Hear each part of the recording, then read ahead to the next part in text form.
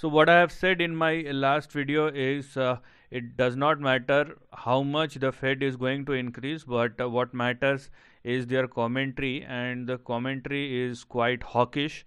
And this is not a new thing. The hawkish commentary is not a new thing, but the way things are going or the way things are moving is actually very risky. And it's not about how much they are increasing, it's all about the way they are increasing. And market, it's not like down and out, but it is a decent amount of correction consolidation that we are going to discuss in this particular video.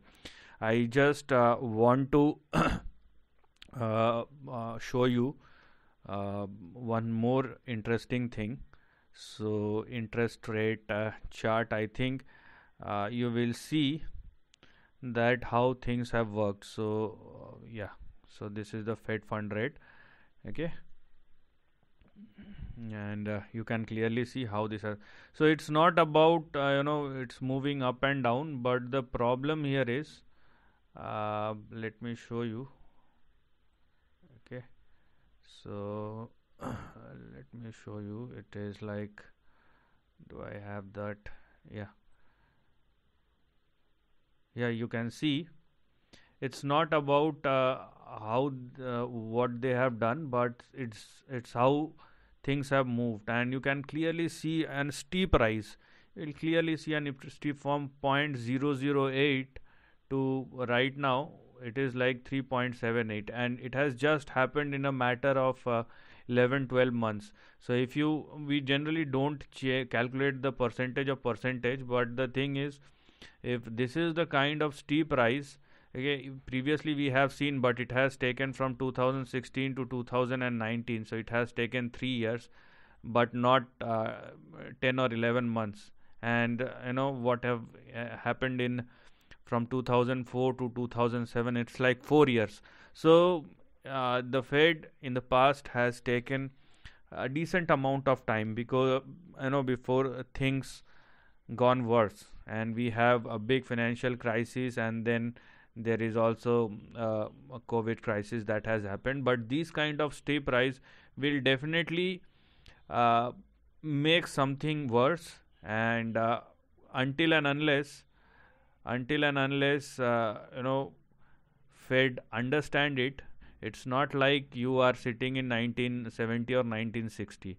The reason is we have huge amount of cash piles and huge amount of QE that has already been done, so it will definitely impact the market. So this is what I want to show you, because this is very important, because the way things are moving, and if they keep on increasing 0.5 right now, this is the Fed funds effective rate, but the interest rate stand at 4.5%, and next time when they go up by 50 basis points or 0.5% more, the interest rate will stand at 5%. So this is going to be a huge one, because you will see huge amount of money will flow back into the bond market, because when you are getting a safe and sound 5% yield on the federal bond or on the treasury, you are not going to be in as far as equity market is concerned. So, and these kind of rates were not there in the last 12 or 14 years.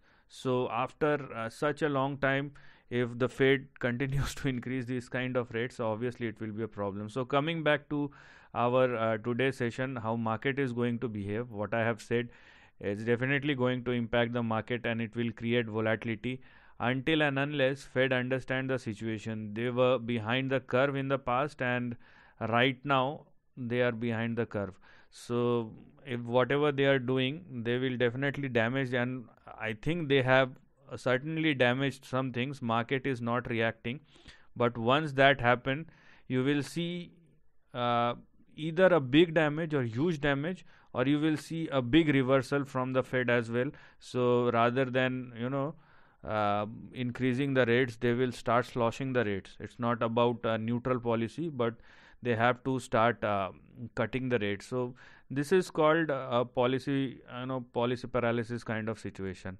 Now talking about how the indices is going to behave, so Dow Jones has completely you can clearly see the range in between which, so it's enter into a consolidation. That is better. I think this is better rather than going up and down with high volatility. This is indeed better. So on the downside you have 33,600 and 33,427 as far as the support is concerned, and on the upside you have 34,800, 388 and 34,612. So this is the basic range which we have to look at as far as today's trading session. Now I have been saying this one thing, and that is we are officially into the month of December, and half of the December has already passed. So the volume is going to be on the lower side, and you will definitely see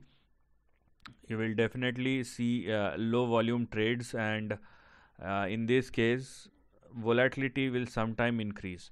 But if the overall trend is positive, it will not change. So generally we don't see any change in trend. If it is a negative month, the whole month is going to be negative. If it is a positive month, whole month is going to be positive.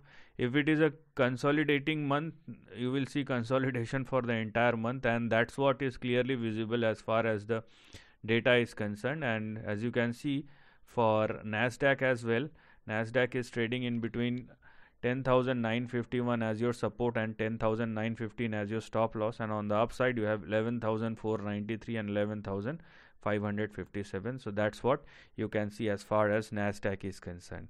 And finally the SPX, which looks much more positive comparable to Dow Jones and Nasdaq.